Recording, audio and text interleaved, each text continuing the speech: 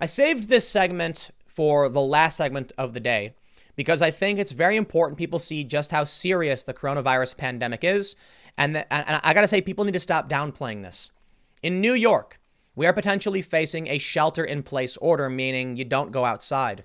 And there are some areas where you actually can't go outside. And in some countries, people are getting arrested for going outside. Now, that to me is scary. That's freaky. Not a big fan of the authoritarianism. But it is also scary that people just don't care about what's happening. Take a look at this story. Italy reports 475 deaths in one day. I don't think people understand what it means, that our hospital system is being strained. And because we're doing a decent job, a decent job of saving lives, they assume that it's not that big a deal. Here's a couple things you need to consider before we get into the news about what's happening here in the United States. When you see the death rate number being low, don't forget, people are going to hospitals and having their lives saved by expensive medical procedures and technology. If it weren't for our hospitals, the death rate would be substantially higher.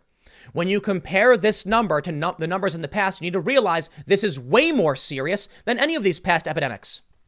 Take a look at Spanish flu, 2.5% mortality rate. And we had the medical technology of 1918. Compare that to today, 100 years later. We've got amazing developments in technology, and the mortality rate is floating between 1 and 3%. 3.7 globally, 7% in Italy. Don't tell me that the medical technology and capacity in Italy right now is worse than it was in 19 around the time of the Great War.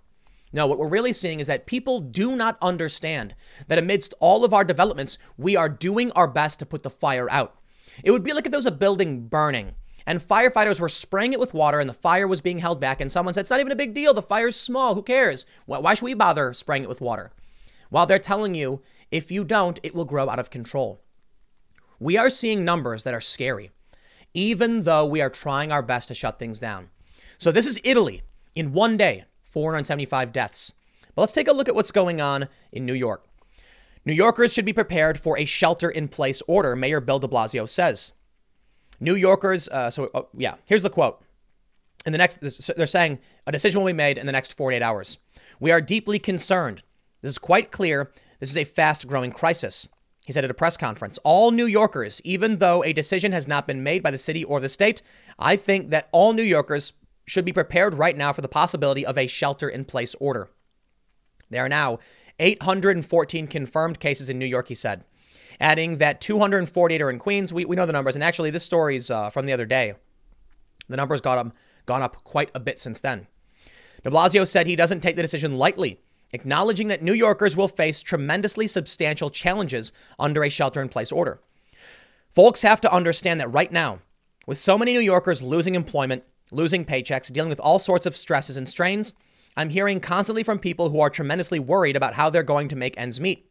In that scenario, a shelter in place begs a lot of questions.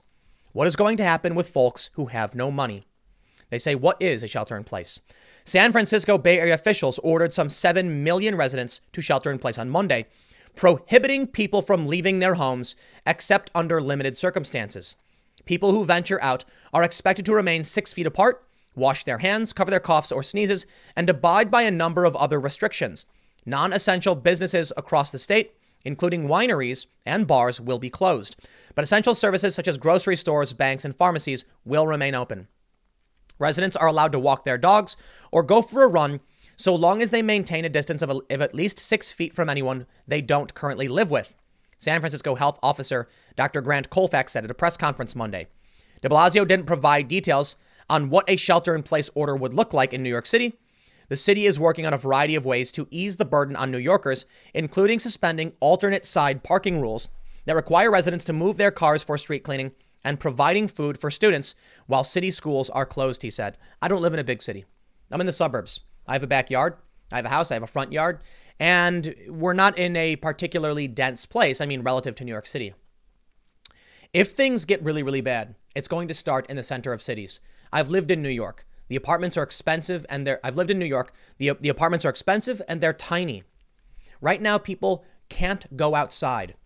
And when you live in a tiny, tiny apartment, you start getting cabin fever after a while and you want to go outside, go for a walk, go to a bar and you can't do it I don't know where you guys all live, but me being in the suburbs, I'm not feeling the heat all that much. Now I'm worried seeing the rapid rise of deaths, the government instituting the national, the Defense Production Act, the expansion of more federal authority, curfews, quarantines, bars being shut down. It's scary stuff. But you know what?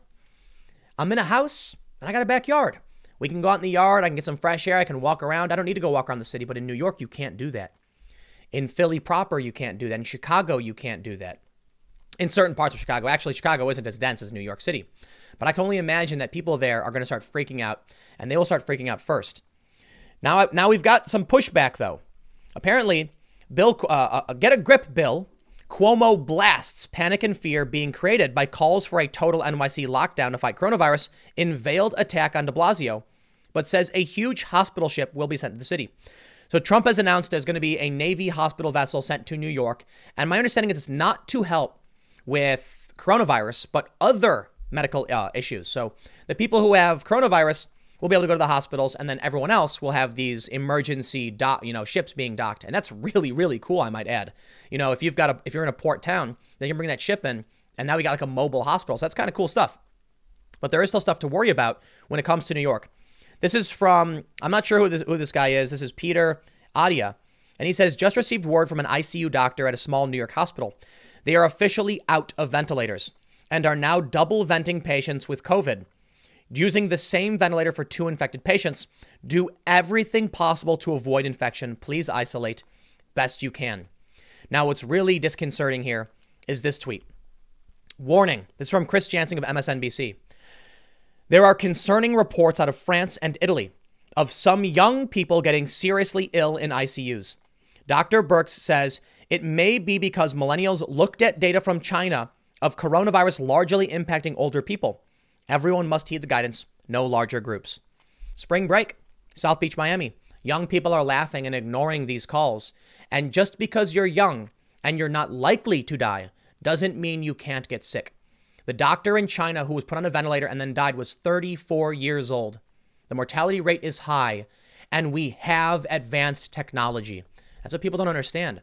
We can look at some of these viruses, and with modern treatments, we can reduce the mortality rate from the flu, 100 years ago to the same strain of flu today, within reason.